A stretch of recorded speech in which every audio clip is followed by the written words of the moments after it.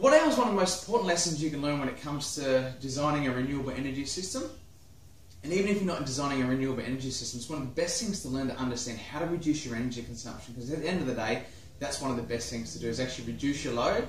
Whether you're installing solar or wind or whatever, if you can reduce that load, it's going to help you save some money from your energy bill. And also when you do install a system, it's really going to help you install a smaller system and understand what you can and can't use at certain times and get the most out of your energy system. Okay? The equation is pretty simple. So it doesn't matter whereabouts in the world you are, it's just volts times amps equals watts. So if you're on 110 volts, you times 110 times your amps. If you're in 240 volts, 240 times the amps, whatever the calculation is. So volts times amps equals watts. Then you add time, you get the watt hour. So the kilowatt hour is actually something energy companies created to charge for your energy consumption. So understanding this, the volts times the amps equals watts and how that works, you can get a really good understanding of what appliances use energy and what it takes to actually create that energy and use within the home. What we're going to do now, we're going to go grab some appliances and I'm going to show you how that watt hour works with the appliances. And in this next video, we're going to show you 3 appliances that can replace everything in your kitchen and help you reduce your energy consumption. Here we go. So I'm going to show you the watt hour and what it means in actually using a kitchen appliances. So we have a few different items here I can show you. So this device here is actually specifically will measure the energy on one individual unit. So like we've got here, we've plugged in the power in the back, so you plug it into your wall, then we plug the device in the front. It's got a few different settings which we'll flick through. So let's turn this oven on. Now when we turn the oven on, it's showing that it's actually requiring 134 watts at the moment of energy. Overload. It's using, so it's wanting 1130 watts now. The volts, so as I said before, we've got the volts, 217 volts. It's pulling out at the moment, and 5.1 amps. So if we times that, so the volts times the amps, you'd get the watts.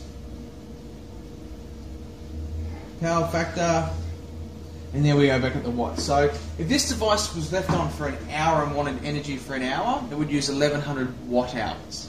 Okay, so it's drawing 1100 watts, and over the time, so we do volts times amps plus time, you get the watt hour. So if that device was on, well, it's 1100 watts, if on's about 20 minutes, you'd use about 200 watts of energy from your batteries. Okay, if that makes sense. So volts times amps equals watts. Okay, let's turn that one off. So these are great devices to read just individual loads.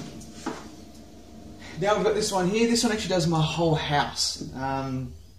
There's some really good tricky ones of these. We've actually got a new one we're installing, which is going to tell our solar production, our energy usage, and it's all available online, which will give you guys viewing access to be able to actually have a look and see what goes on in our house, which is pretty cool. So let's click on the Thermomix here. So at the moment, our house is using 400 watts. So if our house wasn't to do anything for the next hour, we'd use 400 watt hours. So we'd take 400 watts of energy out of the battery over an hour. As you can see there now, it's jumped up to 1265 watts. So the Thermomix is using about 800 watts of energy. With the Thermomix, they're very, very efficient. So they actually will go up and down, up and down, up and down, actually fluctuate the energy as they're getting things hot. So you can see this one here reads the whole house and everything that's going on with the house, so which is cool. Really good device. Or what you can do, if you know, these things do cost money. It actually is really easy to go at the front. Read your meter. Here's a photo of a meter here.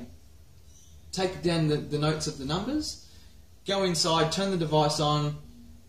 When you finish using it, go back outside and read your meter, and you actually can see how much energy that device consumed. It's not going to be that accurate because everything in your house is going to be going as well. So it might be important to do that for an hour to see what your base load is, you know, which is, it's doable without spending any money. So these 3 appliances, just want to touch on, replace every single appliance in our kitchen. This here is what we call our turbo oven. It's our little oven we cook everything within. This is the George Foreman. I really like this. the feature of this here, I basically throw my breakfast in there with my bacon and eggs and onions and things like that. Go down the back, get today's eggs, well yesterday's eggs are cooking in there, and come back and breakfast is done, which is pretty cool. So it's really simple. And this Thermomixer, these two items are actually really, they're a couple of $100. They're great. They will save you the money back within energy within months. If you cook with an oven every single night, a small $200 investment in something like that will actually save you your money back no time, because of how energy efficient they actually are. They use about, what I've found, about 200 to 400 watts to cook most of the meals that we cook. 2 to 400 watt hours. Thermomixers, they are, they're a couple of $1,000s to buy, and worth it. You can get on payment plans with them and things like that. They replace so many different devices in your kitchen. This here has actually replaced every device in our kitchen when it comes to cooking. There's a bread maker, they're a steamer, they're a grinder. There's so much about them. And for embodied energy, look at the amount of resources we've used with just those 3 items compared to if we were to have, 10 different appliances to fill in the gaps of what this does. And they're all energy efficient, which makes it great. So there's going to be there's a downloadable spreadsheet at the bottom. Grab it.